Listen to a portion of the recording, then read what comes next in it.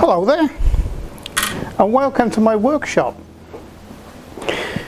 Today's video is going to be, well, a strange one, I suppose. About 2 weeks ago I put a video up, video number 356, and where I showed you how to produce a pen. And in my case I make 4 different types of pen, one of which is Huon pine, where I announced that I was making those particular pens out of 2,000 or up to 2,000-year-old wood. And you know, a lot of you do understand that trees are very long-lived, and in particular Huon pine. But I've had a lot of emails and comments saying that I probably should mind that I didn't step in what I was dishing out. If you know what I mean.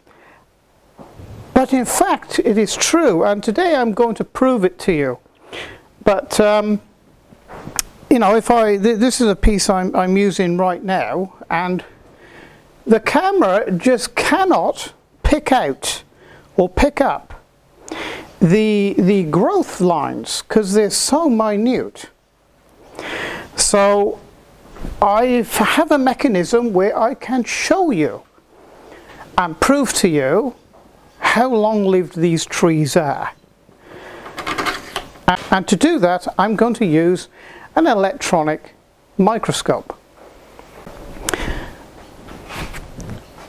Okay, I have a couple of examples here first of all. Now, so this is a Huon pine pen.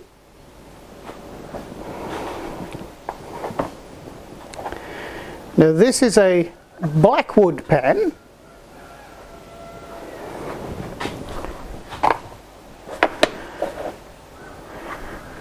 And this is a Myrtle pen. I actually finished making these this morning. They're ready for shipment. So I just thought I'd show you the examples of pens. And of course this is how they start off. Okay, so you know they're cut into little square blocks, preferably. You know, they're part of the same piece, so you can line it up, and the grain pattern carries on through the pen when it's put together. So I've got more light here now. So if I show you that, you might make out some growth rings there.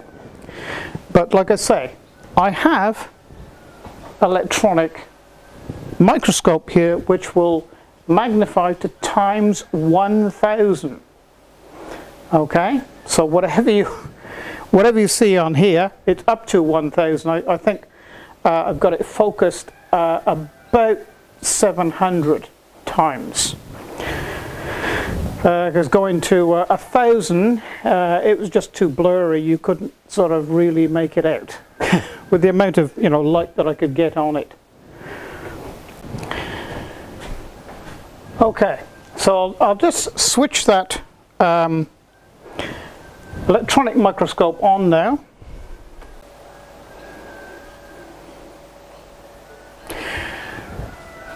Okay, now I think that's pretty well focused. I'll try and fetch you in a little bit closer. There, I think that's a pretty good picture. Now what I'm going to do is, I'm going to put the end of a pencil underneath there so you can sort of gauge the size. Here's a pencil, and let's see if I can get it in without getting my head in the way. Pencil coming in, and that's me shaking. I can't, so you can see that's a pencil. Now then, to make some, so now I have to make some sort of reference now of size.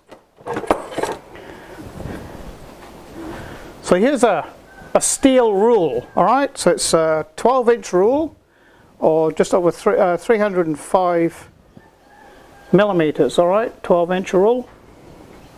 So we're going to pop that underneath.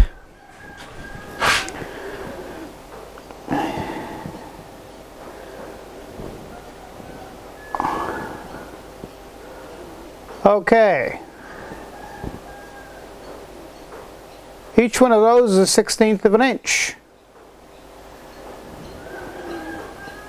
Okay, and then we got millimeters here. And you can just make out the growth rings. 1, 2, 3, 4, 5, 6, 7, 8, 9, 10, 11, 12, and so on and so forth. There's, without counting, there's probably more than 30 there. Now then,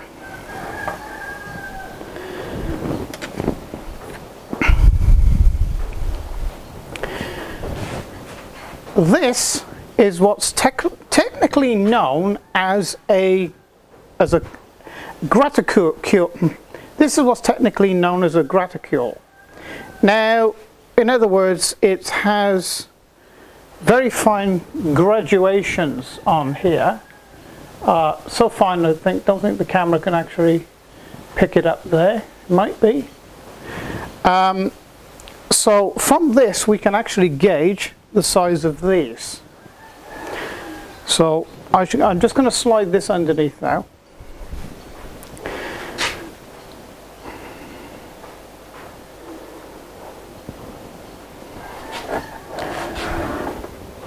Unfortunately, the lights that are in there,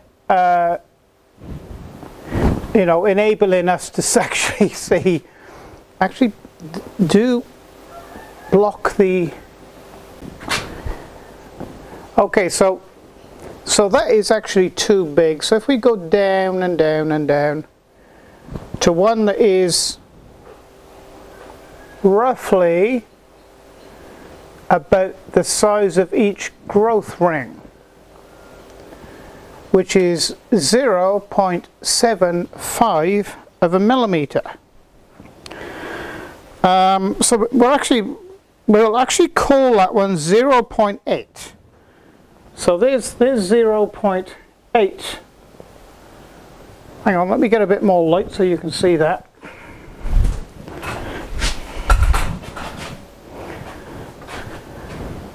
So there we go, that's 0.8.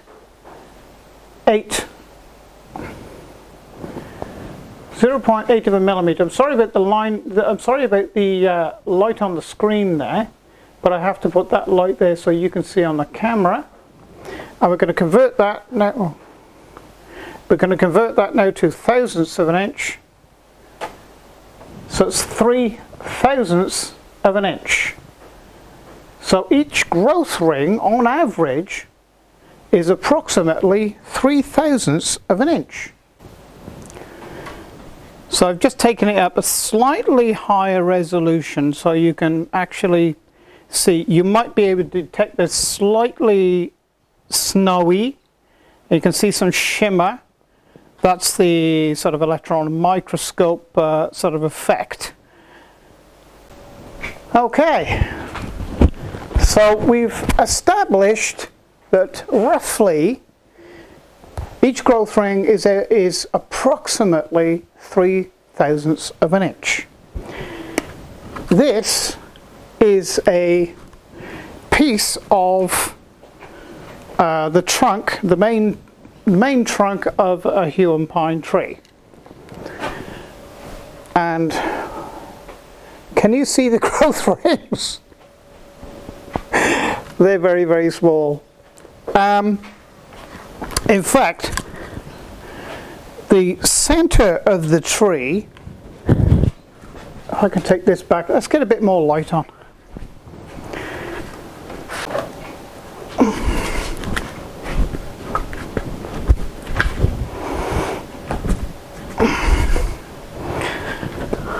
Okay, the center of the tree is around about off camera. Let me walk back a little bit, because I've got growth rings going like this.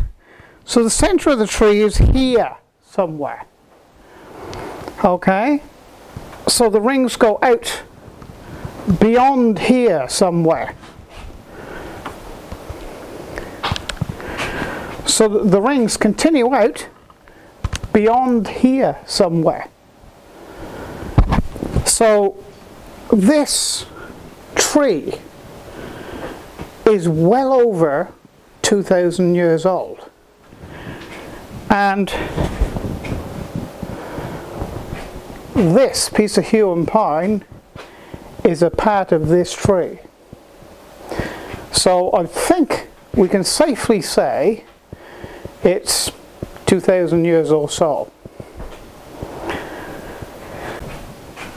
So okay, so I hope you understand my explanation now of age of a Huon pine tree, and they are for sale. So if you want to own a 2,000-year-old wood pen, or a Blackwood pen, or a Myrtle pen, or an oak pen, and the details for ordering pens will be at the end of this video, and also below this video in above the comment section, and how to contact me to purchase.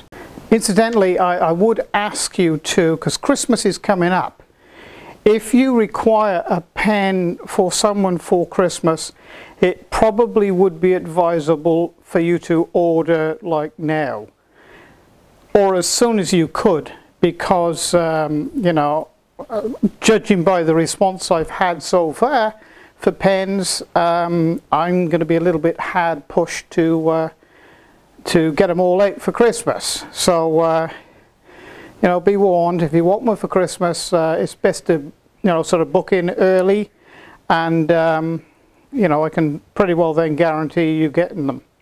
At the moment there is about a week's delay from me manufacturing to me getting them out. For instance, like this Huon pine was ordered 5 days ago, and once I get a firm order, you know, it then goes in the lineup to be made. Okay, and I will say now that, look, this is, for me, is a hobby, and you know, this will never go into mass production or anything like that. So there is only a limited amount of pens that I will be making. So you know, so just bear that in mind. And if you want, if for Christmas, for a loved one or a friend, you know, sort of please help me out and, you know, sort of book in early as possible. So thank you for joining me for this little video today. I suppose it's a little bit of an information and promotional video, I suppose you could call it. And don't forget, if you want to see the how I make these pens, I go into great detail. I did a you know, full video of right from cutting the raw material down to the finished product. In actual fact, through a lot of requests, the next video after that, which would be video 357, is solely devoted to the finishing and the actual the waxes and polishes that I use, that actually are all Australian made, and I get them.